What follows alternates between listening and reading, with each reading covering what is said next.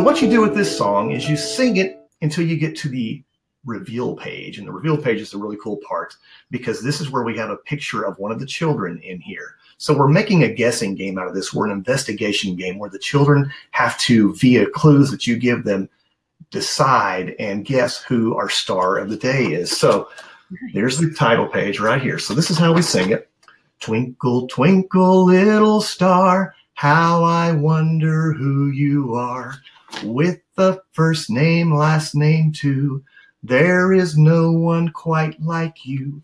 Twinkle, twinkle, little star, how I wonder who you are. So that's where we stop singing. And this is where you as the teacher would give clues as to who our star might be. You might say something like, well, our star has blonde hair, or our star is wearing a blue shirt today. Our star is a boy. Our star is wearing jeans. And all the children, after a while, will start raising their hands saying, ooh, ooh, I know who it is. And once the correct name comes out, then here's the reveal page. And this is actually a picture of my son, Brandon, back when he was in kindergarten.